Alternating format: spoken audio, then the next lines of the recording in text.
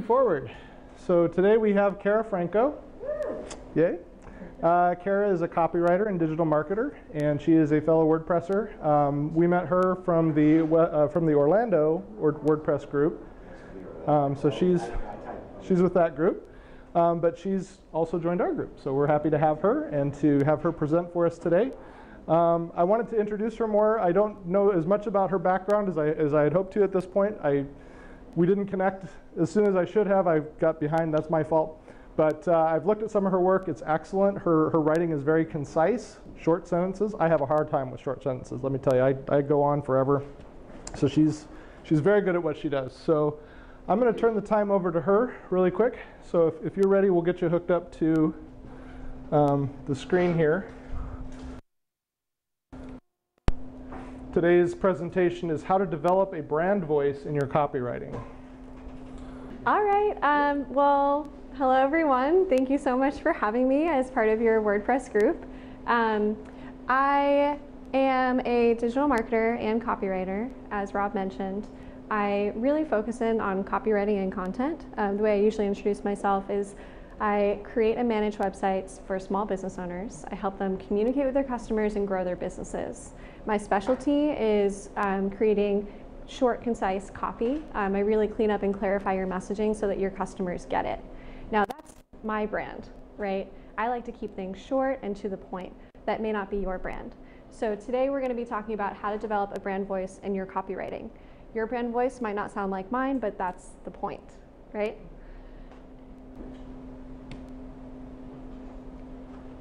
So why?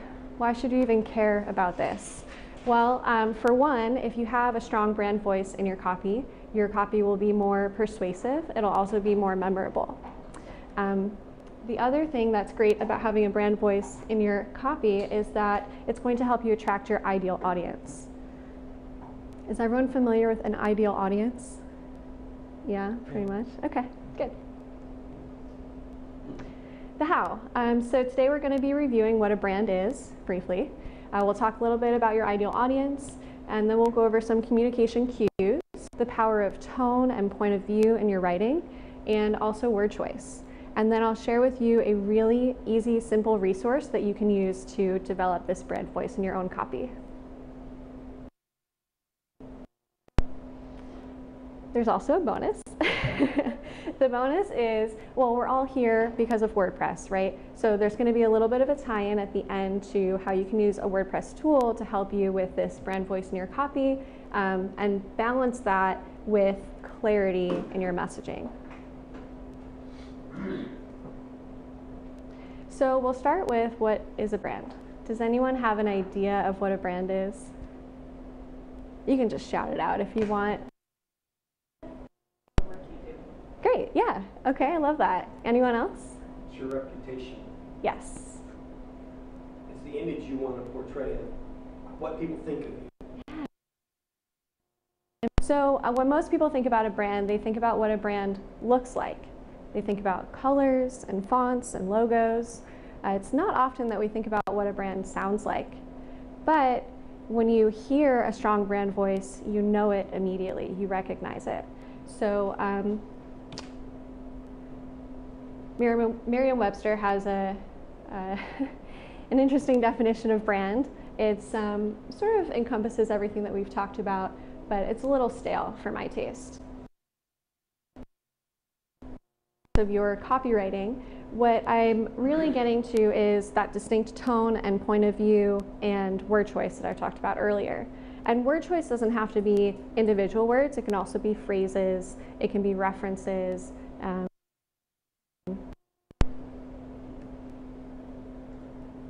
So your ideal audience. For any piece of communication to be effective, whether it's spoken or written, you have to know who you're speaking to. That way you can tailor your message to them. The way that you would say something to a third grader is not the same way you would say it to a 35-year-old. Similarly, if I'm talking to plumbers and tradesmen, it's not going to be the same way I'm talking to an executive of a business. When you know who your audience is, you can tailor your message to them. You can use their language, you can use references that they're familiar with. And there are a few other cues. So when we think about communication cues, we tend to think about verbal cues, whether those are direct, asking a question, giving an instruction, or indirect. It usually also has to do with prompts and questions, but a little less direct. We also think about verbal cues. So for example, I'm standing up here and I'm nervous, I'm shifting my feet, I might be hunched over a little bit, but if I'm confident, I have my shoulders back, I'm standing strong and proud, I'm conveying that non-verbally, right? So there are similar cues in written communication. It has to do with formality, so the use of contractions, or jargon, industry language, and we're going to go over some of those now. So we talk a lot about the power that written language has in forming relationships with customers in the branding world. And there's not a whole lot of studies out there that reinforce this, but I was able to find one study that's pretty interesting if you want to look it up. It was done by a team in Australia, and the result of that study found that, in fact, there are elements of written messages that can build and strengthen relationships with your customers and your audience.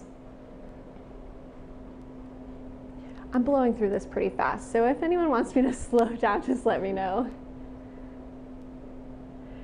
The first thing is tone. So tone is the attitude that you have in your writing. It can be formal, it can be informal.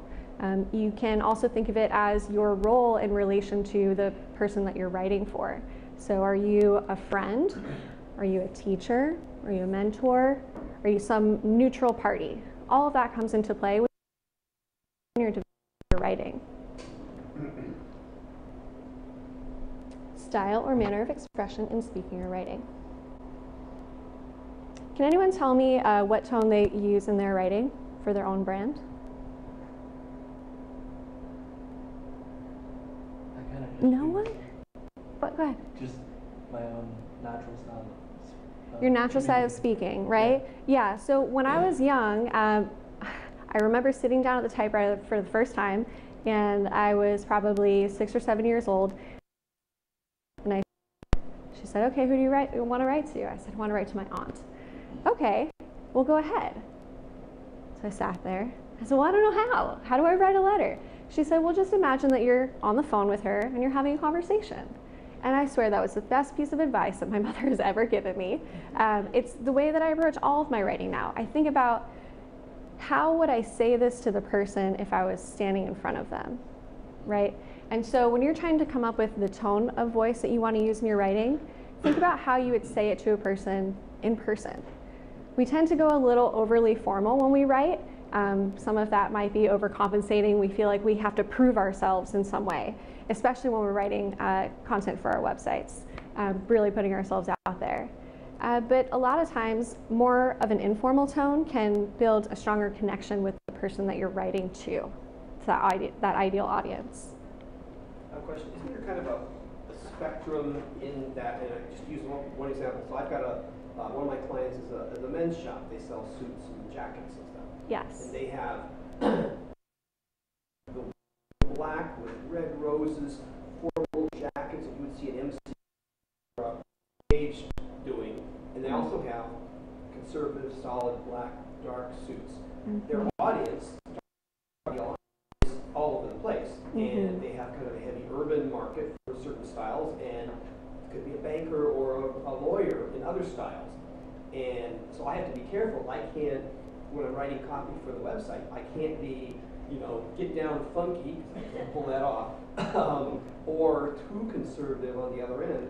But I've got a website that has all that together. Now, if I was doing an email focus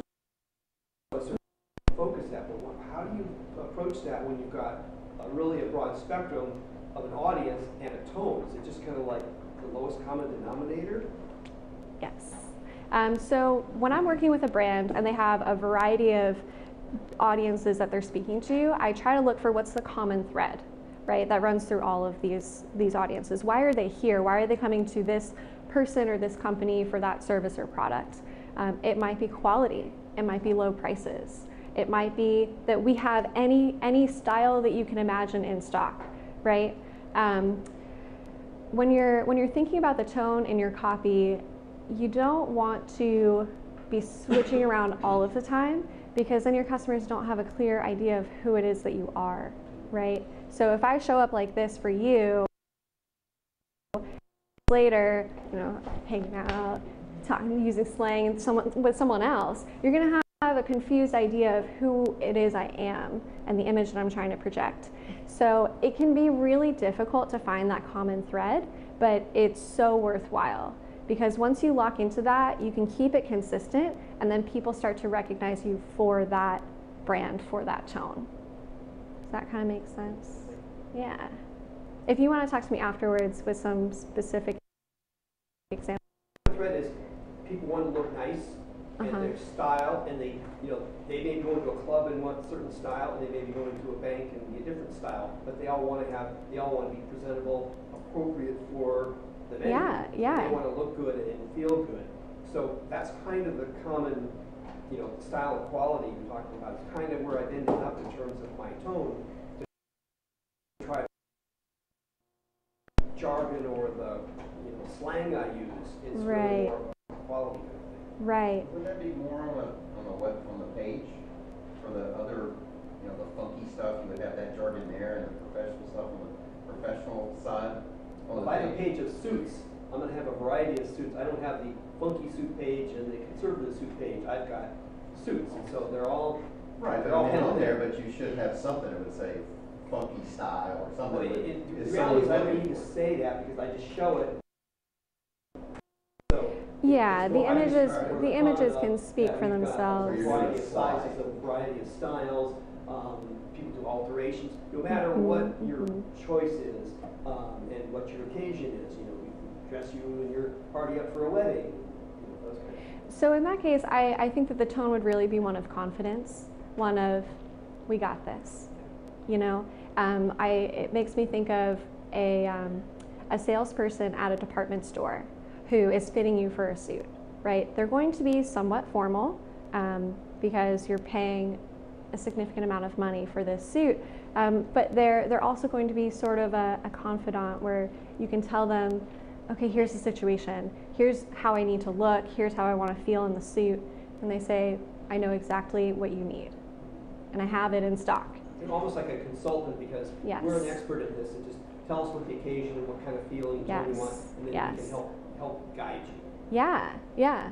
In regards to tone, in that example, how would you distinguish yourself from like Men's Warehouse, for example? Because you also need some distinction. Yeah, so you need to figure out where you fit into the marketplace. Are you a Joseph A. Bank, or are you an outlet store? That's going to help you determine the tone too. So price point comes into play, and your overall positioning in the marketplace. All factors. Yeah. Well, and the more niche markets too. Absolutely. You're not having to compete with those guys. So the more that you can create a brand personality, the stronger the voice is going to come through in your writing. You can think of it as a situation where you're writing for another brand. When you write for that brand, you put on a uniform, and it gets you in the right mindset. You're acting it out. It may not be how you write in your own business, but for them, you have a vision of who the person is that's speaking. It really does help to envision it as a person. Yeah. It's kind of, so what I do with my clients a lot is I'll work with a lot of solopreneurs, and I'll think, well, how would they say it, right?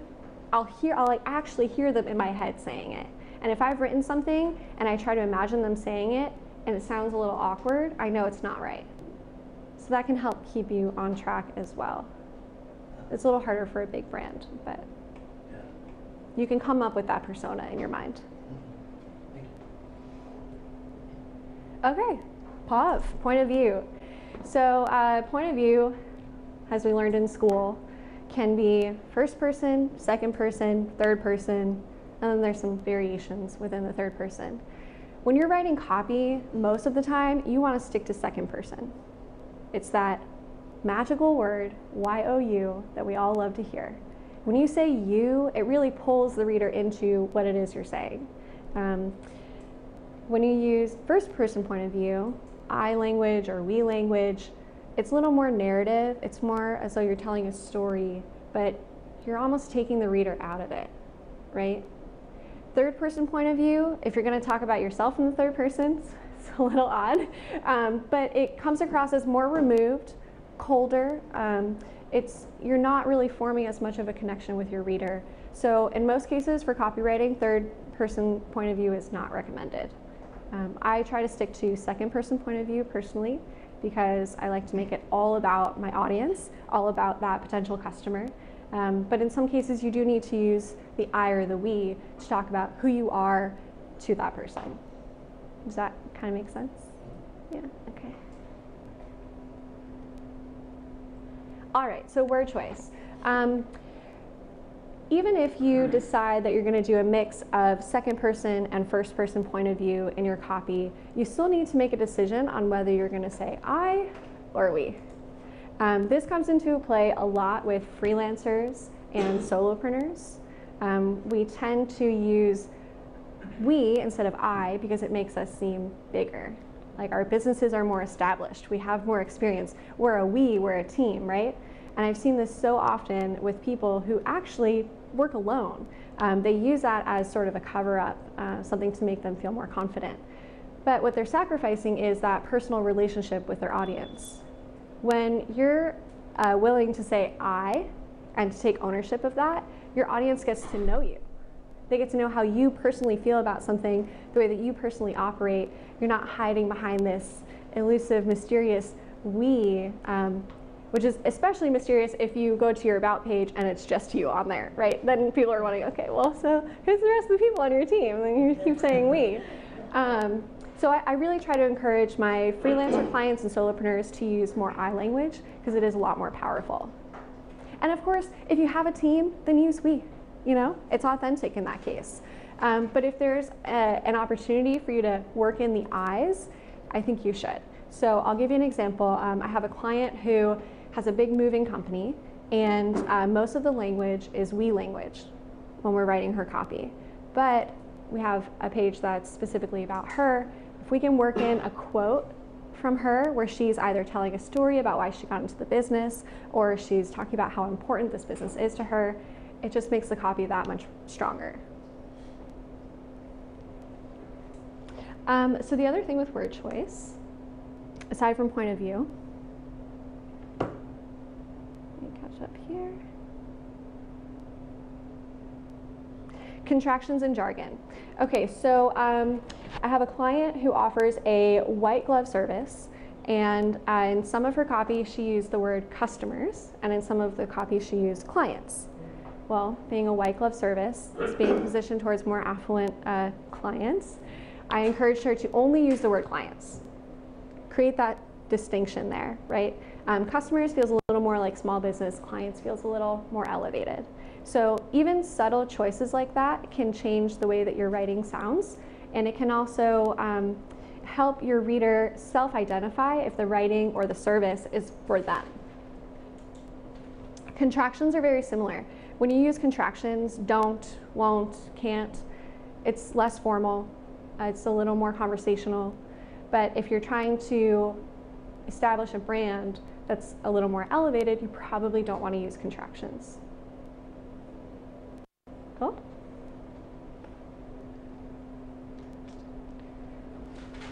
Okay, so word banks. This is my super complex magical tool. It's a piece of paper. That's really all it is. And it's a piece of paper that contains phrases, the tone and the point of view that you want to use in your copy. And it sounds kind of stupid simple, but I'm telling you, it really works.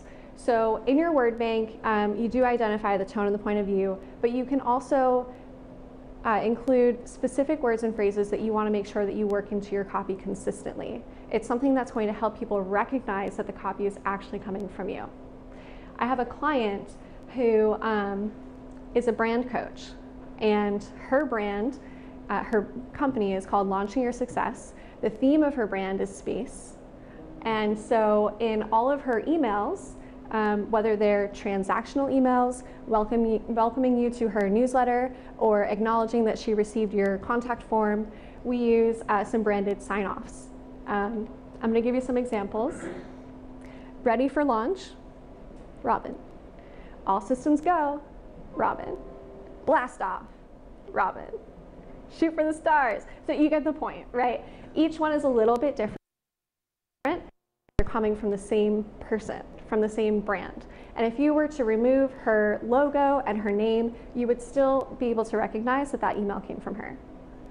It also makes it a little more fun for the person who's reading your message, because then they start to wonder, well, I wonder what the next email is going to be. Of course, you can still have some variation in there. For example, we sent out an email with music resources for podcasters, and that one we signed off with Rock On, because it's music. And music is also a big part of her brand. Under word banks, I like your concept. Yeah. And maybe you're going to get into this later. My brain goes to search engine optimization, SEO, because on that word bank, I'd want to be able to say, okay, we have suits, we have fashions, we have styles, words that will help me from a search engine optimization standpoint, and also in an appropriate way get woven into the page, and an appropriate way Google will find that and match it up with searches. So I would kind of layer in SEO as a component of that. I love that you brought that up. Yes. So we could have a whole nother conversation about SEO. But when it comes to the word banks for your brand, I would say leave those words out, actually. What you would want to include instead is the adjectives that you use to describe your suits, or the way that you describe your service or your price point. I would keep it focused more on the adjectives, the descriptive words, than on the SEO, those keywords. Those keywords you're working in anyway. That's sort of the mechanics of your copy. The voice of your copy is more of the style. Does that make sense? Yeah. SEO is a whole nother conversation, though. Yeah. All right. The conversation today is different from the conversation yesterday. Yeah. The conversation tomorrow. Oh, it's always changing. Yeah. Yeah, it's changing. Okay. So it's actually nice.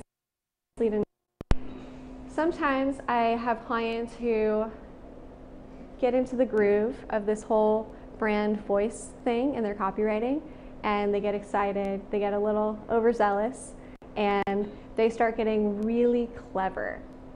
Never want for cleverness. It may seem really clear to you what you mean when you say something, but it's not always clear to your audience. So especially when it comes to your navigation menu and those H1 headers, which are super important for SEO, be super clear. Don't try to get overly clever there. Where you want to get clever is in your descriptions, in the paragraph copy on your page. You can even do it in the H2s and the H3s, some of those subheadings, right? But never sacrifice clarity for cleverness. Architecture is basically the organization, the structure of the content on your website. It's not visible to the people who visit your site, but it affects the experience that they have. So good information architecture is seamless. It provides your visitors with a pleasant experience. They don't even think about how your content is organized. On the other hand, bad information architecture will leave your website visitors feeling totally frustrated because they're looking for this one piece of information and they thought it would be here and it's not there, and now they can't find it, and this doesn't make any sense. Does everyone understand information architecture? Yeah?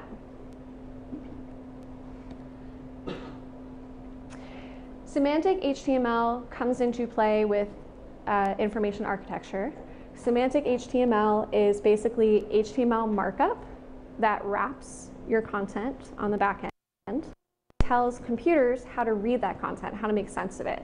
So it's part of your information architecture, but again, it's not visible to the user. Can you tell me which one of these is semantic HTML, or also semantic markup? It's also called semantic markup. Yeah, I thought I had a trick question here. It is all of them. It is all of them. It even includes things like block quote, right?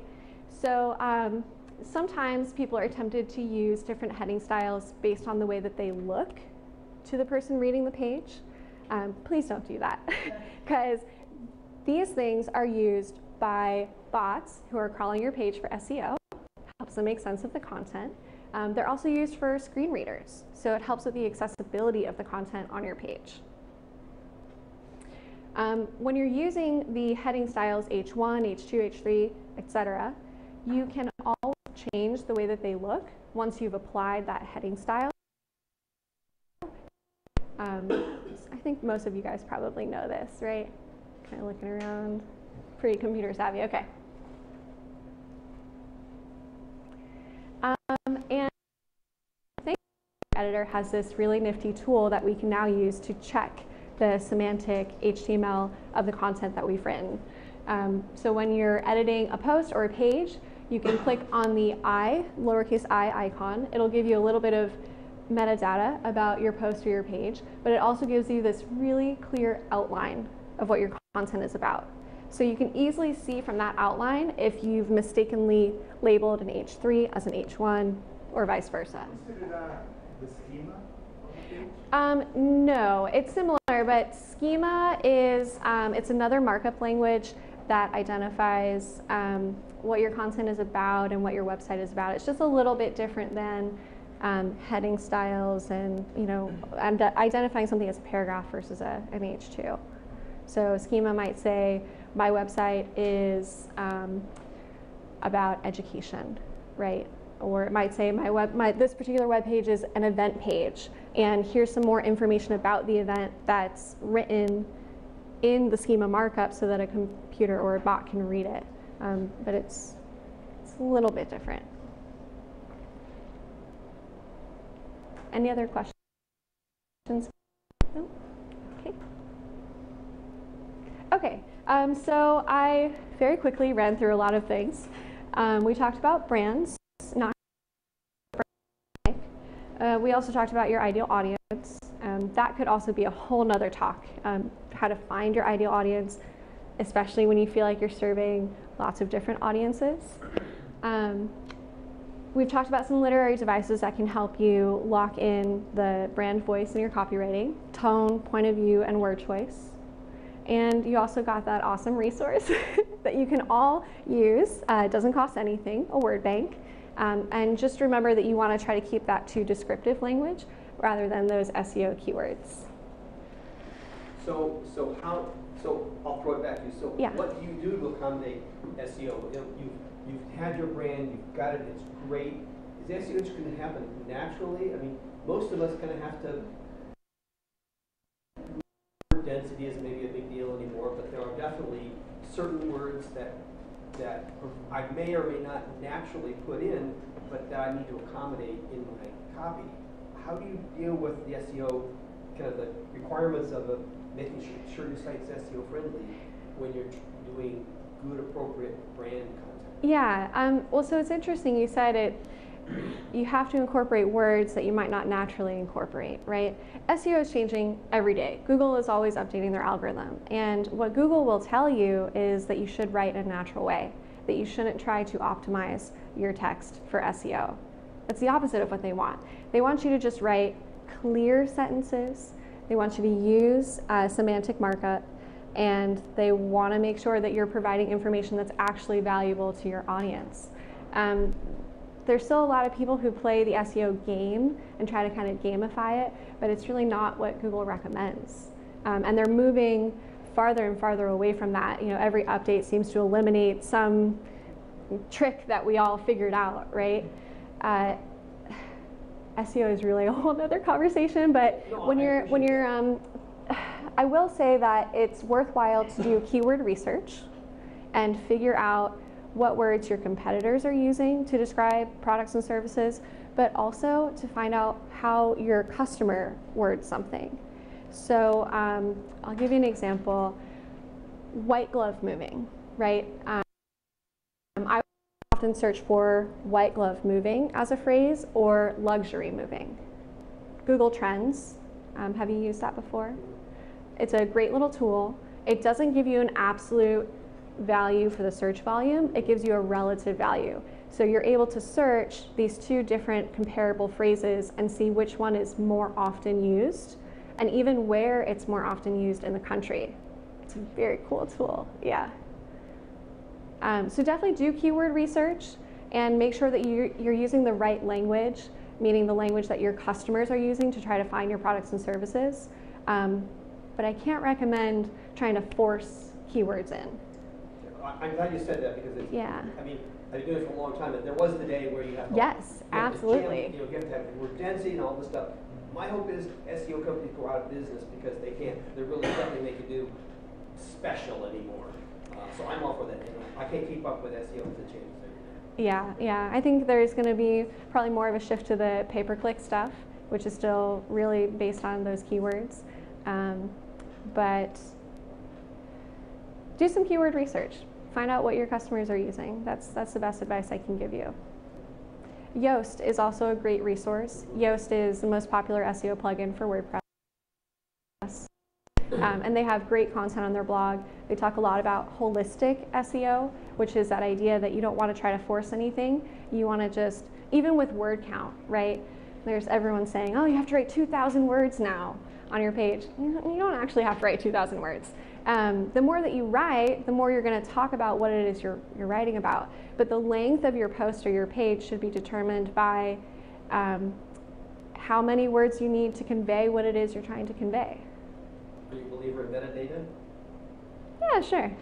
So does your metadata reflect your brand? You're going to talk about, you know, if you're going to have a descriptive phrase as your metadata for your page when it comes up in some search, that also should reflect your brand, your tone as well. Absolutely. So meta descriptions are a perfect example. It's a big part of SEO.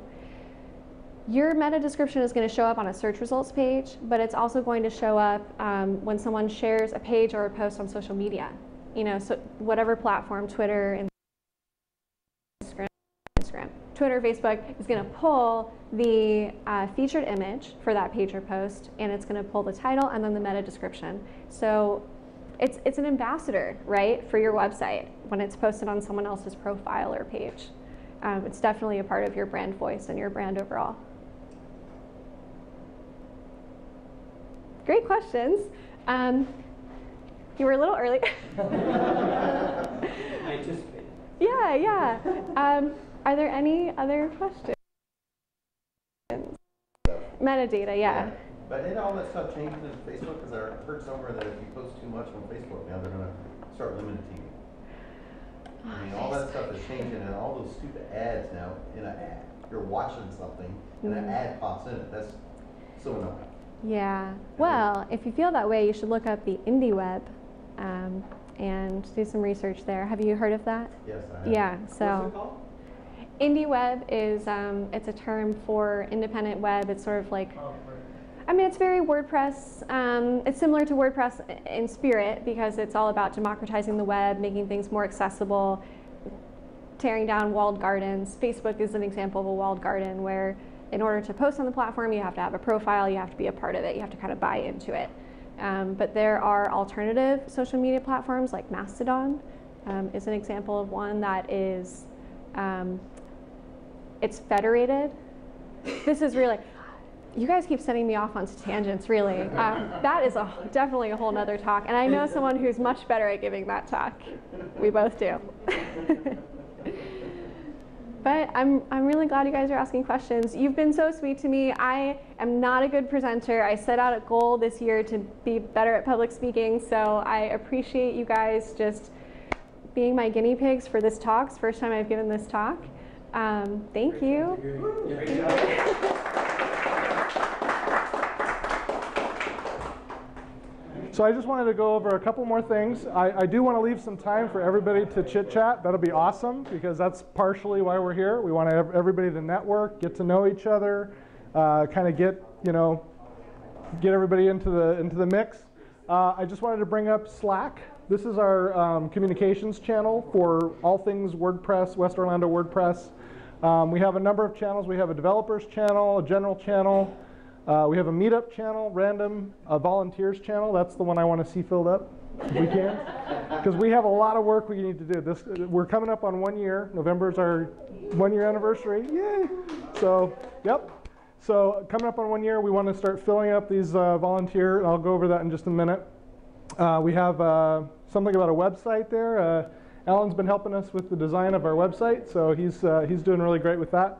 But we're going to need to fill it with content. We're going to want some bloggers, maybe some videos to go up if you guys have things you want to put up there. We want to make this something that can help you guys promote yourselves a bit too. So we've got all these. Who here's used Slack before? Anybody? Okay, so we've got about half the room. So Slack is just kind of like a chat channel. So you just go to slack.com and download it, and I'll show you the link to where you sign up for our particular Slack. And you can. I've got a whole bunch of channels down the side here of my own, but this is us, right? Here. We're gonna get a logo on there so it's a little more recognizable. All right, so jumping over to the rest of the presentation for tonight. So for those of you who are new to our meetup, this is what we're trying to do. So our upcoming meetups, we have First Fridays is our collaborative meetup, and that's where we all meet at Axum Coffee in Winter Garden. And the next one is November 1st from 8:30 to 10 a.m. So we just get together. We usually sit out on the patio. Now that we're getting more people, that we just kind of line up some tables out in the back there. And we just, if you got a problem with your website, we'll all just kind of get together, 2 or 3 of us, helping another person, and just whatever expertise you can bring to the table, come join us. If you have questions, come join us. We'll do the best we can to get to everybody's questions and problems. And then this is the third Thursday meeting. So we try to make it simple to remember. First Fridays, third Thursdays. The week before Thanksgiving. That's right. Yep. November 21st at 6 o'clock. Tonight the 33 and Melt was closed. Apparently somebody in their family has passed away, so they're doing a funeral thing for this week. So sad to hear that. But they should be open the next time we meet. So, yep. So the week before Thanksgiving. That's our next third Thursday. We are trying to do a holiday party, but the sponsor we thought we had fell through.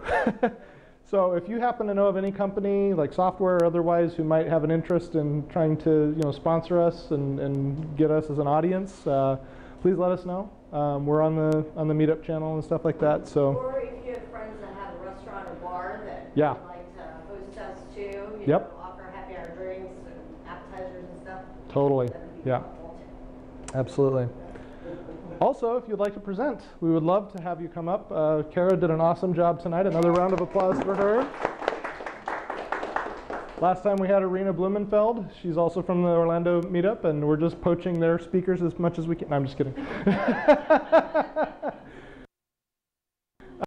Huge technology, community here in Orlando area. So, we're gonna try to get some of those premier speakers coming. But if you have something you'd like to present, we would love to have you. Yeah, Just please reach out to both Rob and myself. Yep, If you absolutely. are interested in presenting. Hope. Hope Worley, everybody. She's awesome. All right, so WordCamp 2019. That's WordCamp US is St. Louis, Missouri, November 1st through the 3rd. If you're really into WordPress, these are great to go to. If you're not into WordPress, they're still great to go to because you will learn a ton. And then there's one in Miami. And I know previously Yeah. they did live streaming online for free Mhm. too. I don't know, last time I checked it wasn't up yet. Yeah. But, take a look at that so that way you can still go to the sessions without having to go to St. Louis in Yes. November. Absolutely, yeah. Yep, and then there's one in Miami on February 28th, through March 1st. And then when the next 2021 for Orlando is announced, we'll get that pushed up here too. So we have a number of resources. We have a Facebook page, West Orlando WP, and coming soon we'll have our website.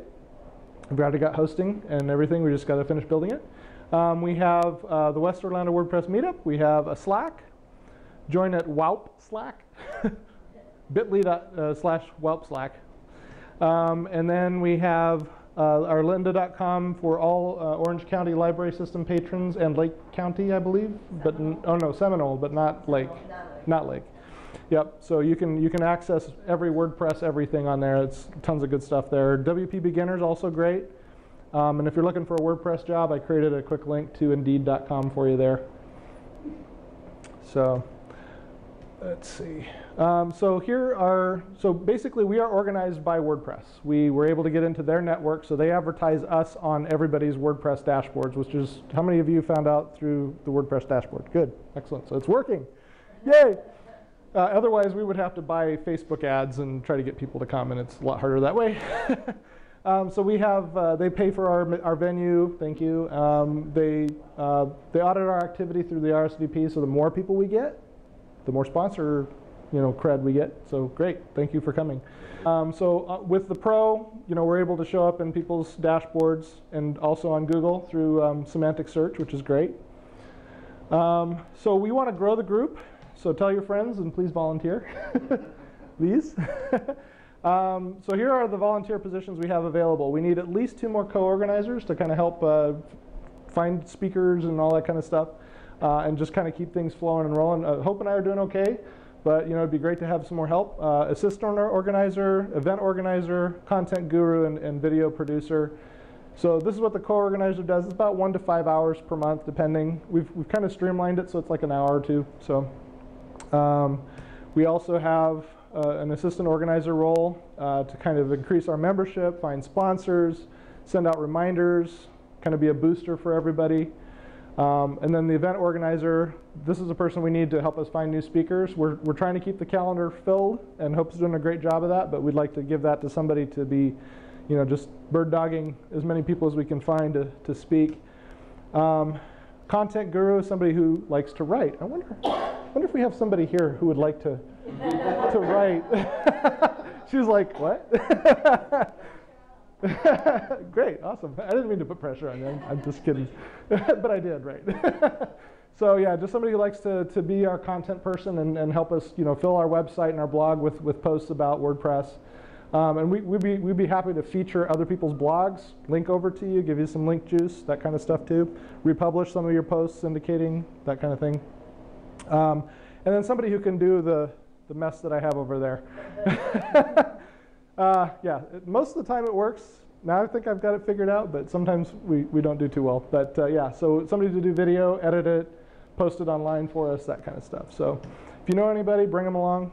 So here's all of that, again, for reference. All right, so everybody mingle, have fun. Thank you.